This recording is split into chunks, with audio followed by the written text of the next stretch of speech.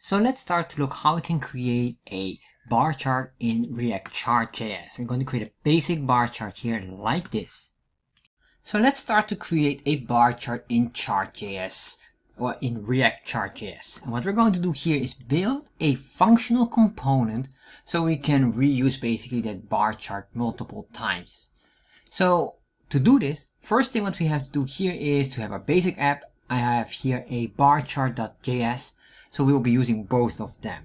What I want to do here is first create a functional component so we can reuse this, and we have just now a blank template here. So to do this, I'm going to start working on it. I'm going to first import React. So I'm going to say React from React. So we're going to grab that. The next thing what I want to import is of course ChartJS, and more specifically React ChartJS 2. So I say import, and then what I want to grab here is the bar. And the reason why I want to grab the bar is I want to create a bar chart, so I only will select the bar features. So I'm going to say here, and then we're going to grab it from React ChartJS 2. Once we did that, we can start to import the items that we need. And what do we need to create a bar chart? So we're going to say here import. Then in here, I'm going to say first of all chart as ChartJS. That's number one. Then what I want to do here is I need to get the bar element, and the bar element draws the bar shapes, comma, what I will need next is the category scale, and that will allow us to create basically the X scale, which is based on a string value. The next one is the linear scale, and that gives us the Y scale with the numbers on it. And then finally here, or almost, we have the tooltip, and finally the legend.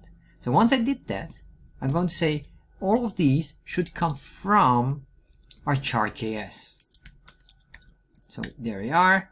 Since this is all as ChartJS, it knows exactly where to extract everything from. Once we did that, we need to now register the imported components. So what I'm going to say here, ChartJS, which is basically just the reference here as, and then we're going to say a dot register to grab the items we need. And what I need to register is basically all of these above here. So we imported them and now we registered them so we can use the items in there. So once we did that, we can now start to work on creating the item. So what I want to do is basically create a bar chart where that we when we are in here, I'm going to make a div. And within this div here, we're going to say, very simple, basically the bar chart tag or functional component. Of course, if I do this right now, we get an error because we're not yet connected in any way or form. So to do that, we have to make here now our item. So we're going to say a constant bar chart, and this is our functional component where we're going to start with. We have no parameter, so we can skip that or ignore that.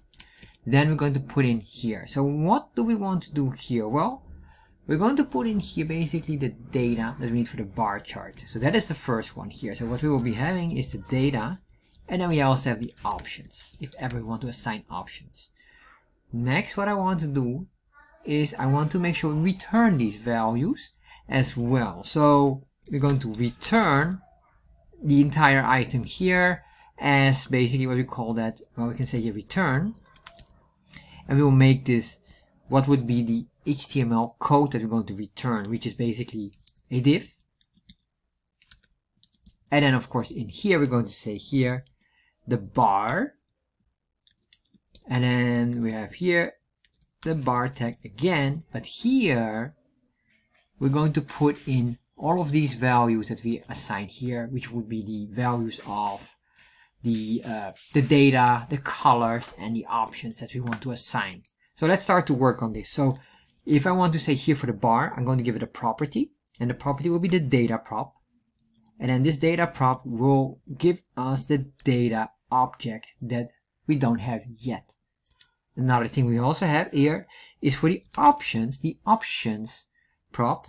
And then we're going to put in here basically the options object. So we're going to grab that now. So to do this, we're going to make now our constant it says data, but this is our object. And then in this object, we're going to put in a few items. Number one, we want to have labels. And the labels will be, well, let's say here, Monday, for example, Tuesday. We're just going to put in a few basic labels. And then we say here, Wednesday. Once we have that, we want to put also in the data sets. Very basic. This is just standard ChartJS. So I'm going to say data sets here. And then this is the first data set, but we only have one, so I will not go deeper than one for now. And then in here, what I'm going to do here is we have a label that would match with the data set. So we can just say here, for example, sales, comma.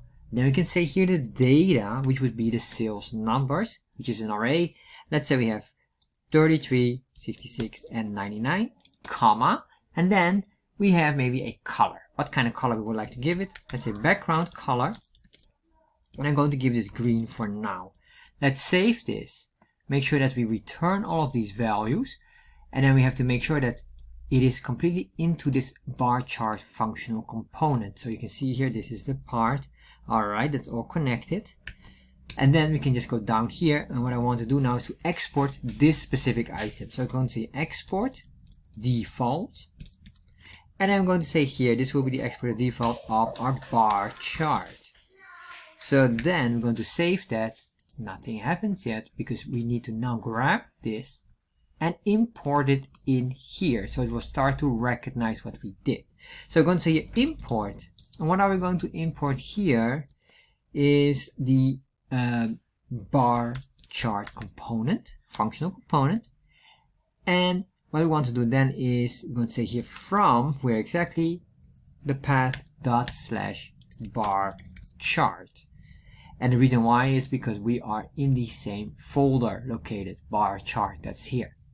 So if I save this, make sure we have a semicolon here, save. Now we get an error here. Let's see here, module will unexpected token. All right, you can just see what's going on here on 37. So let's see here on 37. And then of course this should be a parentheses and not a curly braces. So my bad. I'm going to save that. There we are. Alright, options is not defined on 38. Options equals options, and we don't have options, which is really bad. So we're going to say here constant options equals like that. I just keep it blank. There we are. So now it works. So we have to make sure that it will work all and we have all of these items. If you don't have an option, you can remove this basically, this prop. However, we will be adding options in here. So what we could do now, we have this working. We have our functional component working as well. To truly test this, we could say, can we add up here another bar chart? If I save that, you'll see here now we have two bar charts, but of course they're identical because the data that we have is just static data. So what I want to do now is just remove this. I want to give this maybe some additional styling for now. So it has a bit of a padding, etc., etc. So we're going to say style equals, and then we're going to just put it in here, double curly braces, and then in here we can say padding, maybe 100 pixels. And then what we have more is the width will be equal to 80%. So it's not too big and have enough space around it. Save that, and there you are. That looks all quite nice. So what we want to do now is just to change some of the colors and just play around with some of these basic features. What we could do, for example, here, say border width, to assign a border width, and let's give it 5 pixels. And then we're going to say here border color, and that will be black. By doing that, save. You can see here now we get the border width nicely thick and a black color. So for the options, what we could do as well as, for example, is what if we would like to have a title. So in ChartJS, you can just add up a title quite simple by saying plugins, and then within the plugins, in here we can say here title, and then we can do here display set to true. Then we could say what is the text, or we can now assign the text. You can say sales data from store 1. If I save this, refresh, you don't see anything happening. The reason why it doesn't happen is, if you go up here, just look at this. What are the items we imported and what did we register? Right now we didn't register the title component. So what we have to do here is, if I say import the title, make sure we say here is capital T, I'm going to copy that. Then of course we need to register it as well. Save this, and you can see here now we get the title. If I do not have this one, you will see it will not respond anymore. So make sure you import and then register these items here, and now we have a title in here.